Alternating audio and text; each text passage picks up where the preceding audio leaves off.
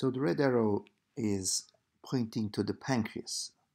Pancreas is an organ that lies right in the middle of the abdomen, and it's surrounded by several structures. I'm going to show some structures that you could see on this section of the CT scan. So that's the kidney, and